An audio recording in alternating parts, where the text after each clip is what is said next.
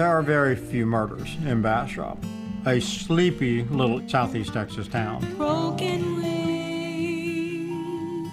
And this one to be a young girl who went to high school, played sports, was active in her church. This would be the last person most people would believe would be involved in a crime.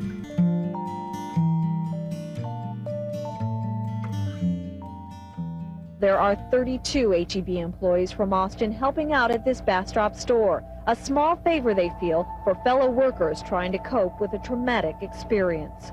Very sad for what happened. Almost all of the more than 100 workers from this store are attending the memorial service for Stacey Stites.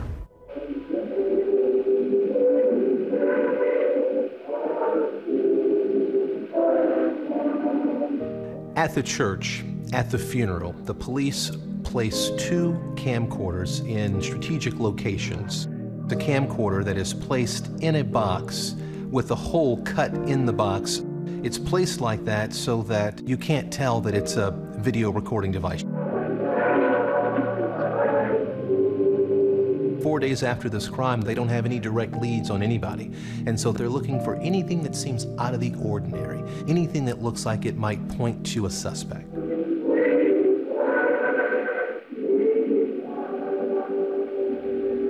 We were supposed to be getting together for a wedding in a few weeks. Instead of going to Stacey's wedding, now we're going to Stacey's memorial. It was devastating to all of us, including Jimmy. He was definitely a man who had just lost his fiancée. Jimmy went over to the coffin and he had the wedding ring in his hand and he put the wedding ring on her finger. Told her goodbye. Yeah, told her goodbye.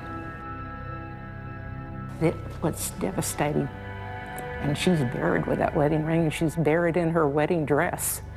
And she worked hard for that wedding dress, and we all decided that that's what she should be buried in. There was a graveside service, and what seemed unusual to me at that service was just that Jimmy, her fiance, really didn't show a lot of emotion at all. Of course, everybody grieves in their own way. Now today, Stacey's mother and sisters say they have always believed that Jimmy was innocent. But at the time, Stacey's sister Crystal was so concerned about Jimmy's behavior that she hired a private investigator and even made a list of his questionable behavior. You kind of want to suspect the people nearest to her, and then you try to figure it out in your head of what happened and how did it happen. But once we knew that she had been raped, our emotions were like, it had to be somebody else. We did not believe that Jimmy had hurt Stacey at all. In fact, Jimmy himself even later talked about the pain he was feeling over Stacey's death. It's going to be with me forever. I'll think about it, it'll be there. There's no way it's going to go away.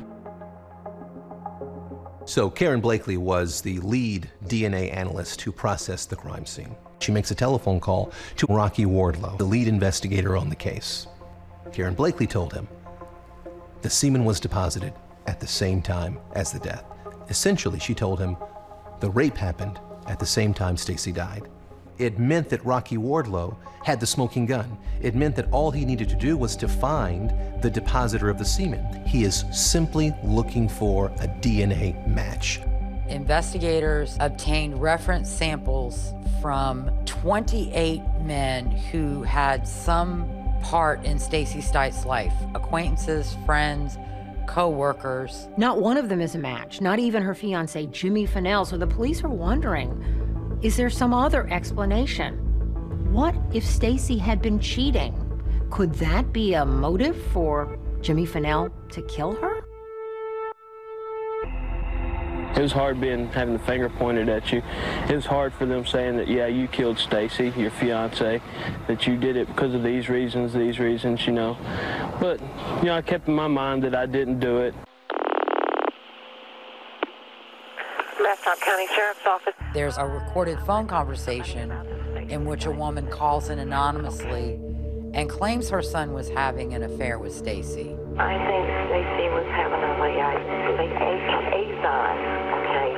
I'm almost positive of it. I mean, we've all kind of assumed that. Who has a motive for this? Well, at this point, the boyfriend does. That's right. That's a prime suspect. The person that we're trying to find is a liaison.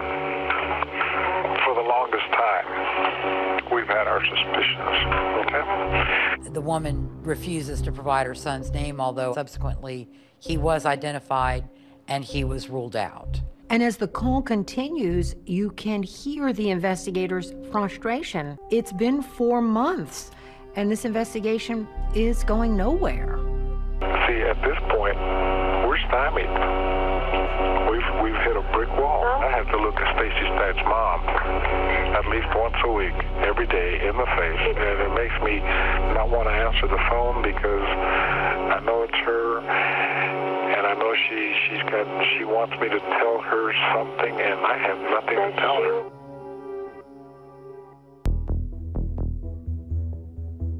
We can see that Rocky Wardlow continues to look at Jimmy Fennell through 1996 as his investigation continues to go on. We can see that because he gives him a polygraph test.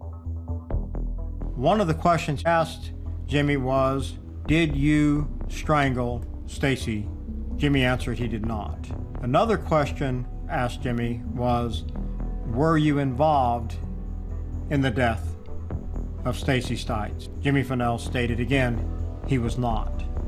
The examiner determined that Jimmy was deceptive in these two answers. Jimmy, in defense of himself, said that he was emotional, that all he could visualize in his mind was her lying deceased in the casket. So it didn't concern you at all that he seemed to be deceptive on the polygraph test? No. Nah, I think we would talk about it and think that he was just upset. I think he felt bad that he didn't get up and take her to work that day. And then you feel like if I had been there, this wouldn't have happened. Right.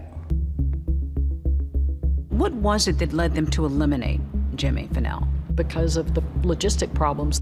Jimmy's truck was found in Bastrop, and he was home in Giddings, which is some 30 miles away. And so that was the problem, is that law enforcement could never make it make any sense that Jimmy had any involvement in this because they couldn't figure out how he ever could have gotten back home. Unless he had a friend who might have given him a ride. The investigators, the Texas Rangers, explored the possibility that somehow maybe someone had helped him and they could never find anything or anybody that credibly could have helped him. They looked at the mileage on the different patrol vehicles there at Giddings PD where he worked to see if there was any of those that were off, and there weren't. They looked at whether there were bus fares for people that night, and there weren't any. They looked at cab fares to see if there was some way he could have taken a cab. Jimmy Fennell himself has always insisted that he is innocent. They thoroughly vetted all the evidence they had, and they cleared him.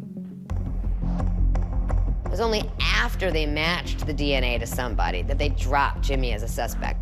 Another woman is violently attacked, and this woman lives.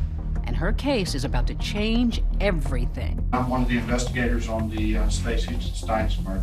Do you even know who she is? Hi everyone, George Stephanopoulos here. Thanks for checking out the ABC News YouTube channel. If you'd like to get more videos, show highlights, and watch live event coverage, click on the right over here to subscribe to our channel, and don't forget to download the ABC News app for breaking news alerts. Thanks for watching.